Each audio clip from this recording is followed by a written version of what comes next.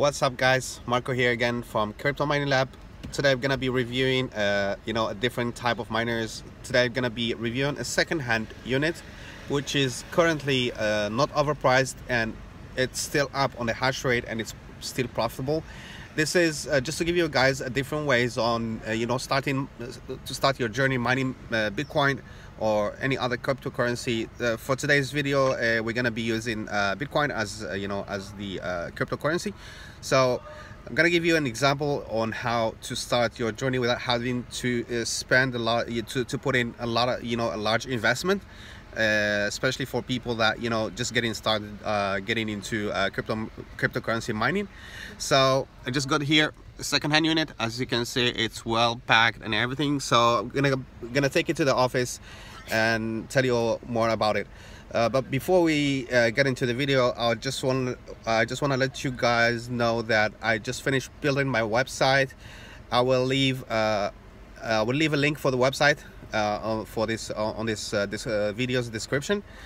You guys, if you want to get latest news on pricing for Asic miners, or you have any inquiry regarding any brand new second-hand Asic miner from China here, just subscribe to the mailing list, or just email me directly. You will have a lot of information on the website explaining how exactly it works. If you guys get in touch with me, please check it out and subscribe to the mailing list so you can get an update every 2 or 3 days regarding market price. Okay, done with that. Let's go back to the office and show you what we have got here.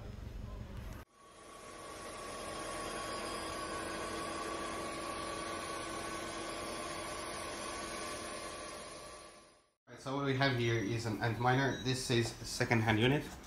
I'll just give you a quick look. The second-hand unit, but it comes within its original package.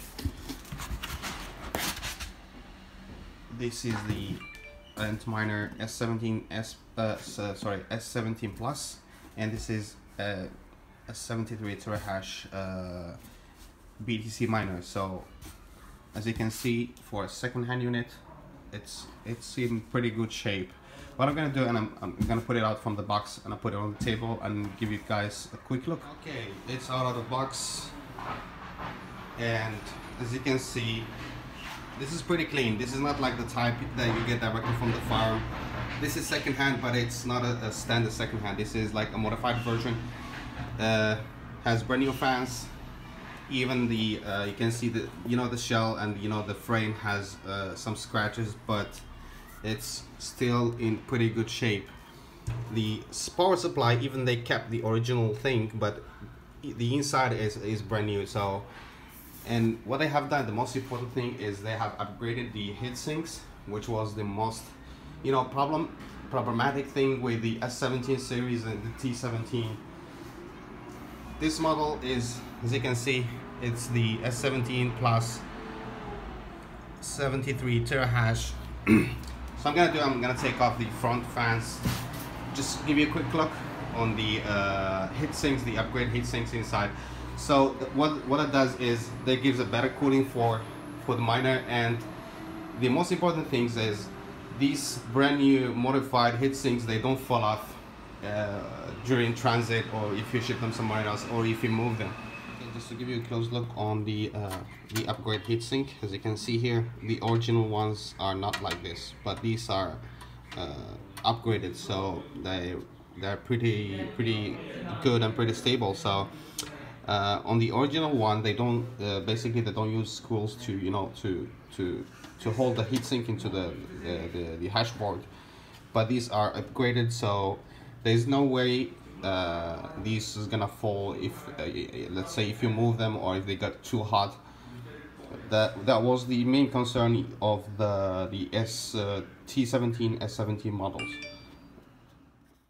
Okay, just a quick look on the this S17 plus 73 terahash. Okay, so it's been up and running for about 10 minutes, and I'll just give you a quick look on the miner interface. As you can see here, the hash rate is, the average is up to 73, which is supposed to be the maximum hash rate. We have the temps here, temperatures are within range. all the chips are present, and yeah, we have 65 chips per hash board, 570 frequency. I mean, this is a pretty good performance for for such second-hand unit. This is a very good alternative for people that wants to start mining Bitcoin without having to to spend a lot of money with buying a brand new miner. Okay, just want to give you a little tip before I turn off the miner. So especially for this S17, so what it has is, if you go to miner configuration, and as you can see here, it has it's called sleep mode. So this is very useful if you want to move your miner, turn it off, move it somewhere else, or for whatever reason. It's better to switch to sleep mode. You just hit sleep mode and apply, so the miner stop mining, but in the same time the fans will keep spinning, cooling down the miner before you try to move it somewhere else. Because this S17 had a lot of problem with, especially with heatsinks, so it's better you cool down the heatsinks before you try to move the miner. So just a little tip which is very useful for this kind of miners. So I'm gonna do that. I just hit save and apply, and I'll give it about 5 minutes, so the temperatures will drop down, and then I can move it away. So now, as you can see, it's not mining. So the red light is on, so it's not working. It's just cooling the hash boards here.